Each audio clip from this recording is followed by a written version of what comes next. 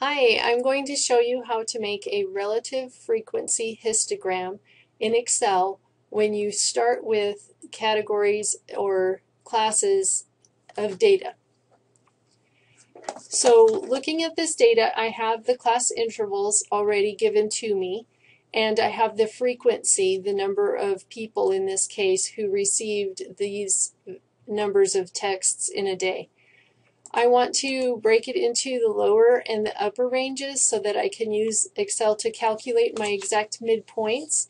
So I'm just going to type in 50 for the first one, 55 for the upper, 55, 60, and then I don't need to type in the whole set because I can just drag it and Excel is going to fill in for me. To calculate the midpoint, remember that's the average of the 2 points. So I'm going to put equals to tell Excel that I want to calculate something. And then I'm going to click on the lower bound. I want to add it to the upper bound, so I'll click on the upper bound. And then I'm going to come up here and put in parentheses because I want to make sure I add first and then divide by 2. So now at this point I'll divide by 2. And that gives me 52.5. And I can sit on 52.5, go to the bottom right corner, see how it turns to a little black plus, and then drag that down. And that'll give me the exact middle of each of those intervals. Now I need a total, mostly over here. So to do the total number of people that we're talking about, I'll just come to this auto sum. See it there? I just click on that and it'll put a sum right at the bottom of the range I selected. And then I need one more thing, and that's a relative frequency. So to get that, I'm going to say equals again. I want to know 14 out of this 110, my total for the number of people, and that's going to give me a frequency, a probability. Then I can drag that down. Something it didn't like. E3, oh, I see what it did. Okay, well this is a good experiment for us. So it's saying divide by 0 because it's trying to divide, as you can see by this green box, by the number after my sum. So I need to go back to the original one that I had. It was working fine, but what I'm missing here is a static reference. So I can click my F4 button, and that'll put some dollar signs on that reference, which means that even when I drag down my list, it's going to stay in that same position where my total is.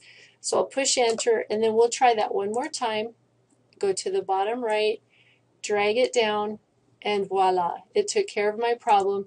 If I click on one of these just to make sure, it says still looking at E12 for the total, but I've dropped down and now I'm looking at E6. If I click here, the one just to the left of the box I'm on, and that same total there at the bottom. So that one's working out now. One more thing I want to do, I want to select this column, and I'm right-clicking on the top and say Format Cells. There's another button I'm looking at. Yeah, so I'll just say Format Cells. This is one way to do it. And I can say it's a number and I want 2 decimal places. I could increase or decrease that, but I really just want 2. So I'll say OK. And now it gives me something I'm more used to seeing. I'd like to see the total of this. So I'm going to sum that, and it says it is coming out to 1.0. It's using all of those decimal places to the right that it's not showing when it calculates that total, not the rounded values that it's showing you on the screen. Now I want to use these probabilities, so I'll select them, and then I'm going to go to Insert, a column chart, the first one, and click somewhere on the chart, and then I'm going to the layouts. There's a variety of layouts I could pick for this one. I'm going to come to this, like 1, 2, 3, 4, 5, 6, 7, the 8th one. Click on that. It kind of looks like a histogram, doesn't it? So we'll come to the chart title. I can fix that up and call it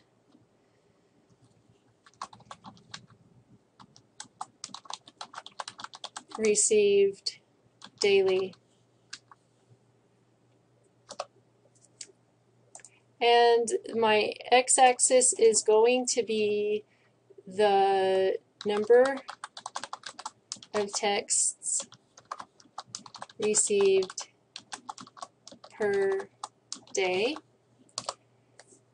And I'll click here on the vertical axis, and that is the number, or actually I used my frequency, so that's going to be percent.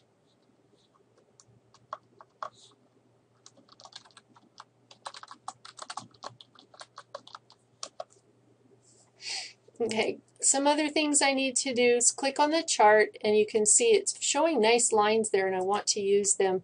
So I'm going to say Format Data Series, Border Color, put a solid line and a black color, and then I'll say Close. Now when I click somewhere else, it's got nice dividing lines. One more thing I need to fix is the numbers at the bottom.